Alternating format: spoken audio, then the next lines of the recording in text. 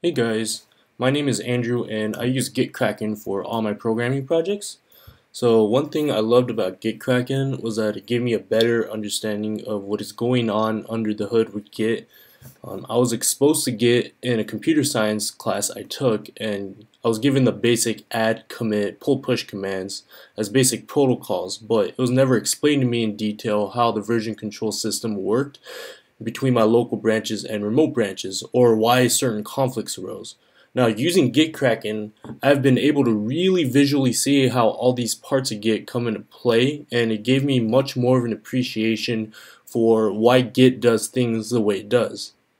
Now, my favorite feature of GitKraken has got to be the undo feature.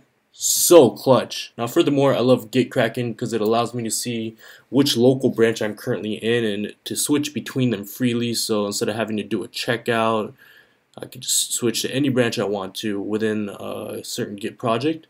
Now, Git visualization tools have slowly come out, and there are a few decent ones out there, but I've never seen anything as well designed as GitKraken's graph view.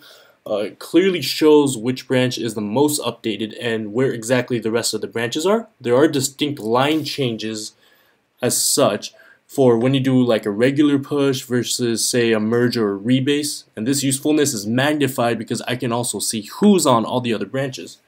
Now, the project right here is the one I worked for my logic programming class to create an interface to be able to use voice inputs and enter them into a Prolog interpreter, which to my knowledge has never been done. Shameless plug. Sorry guys.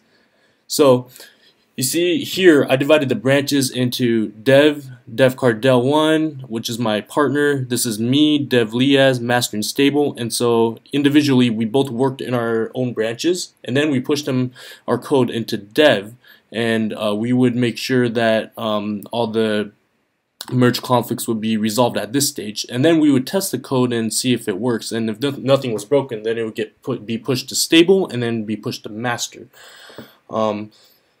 So now one more feature I love on this graph map is that I can visually see who is who committed what, and so you can see this is my gravatar, this is my partners, and so I can easily see who did what.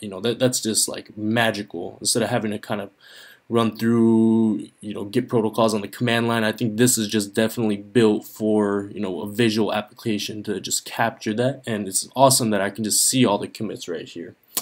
Well, thanks for watching guys, and I hope you have a great day.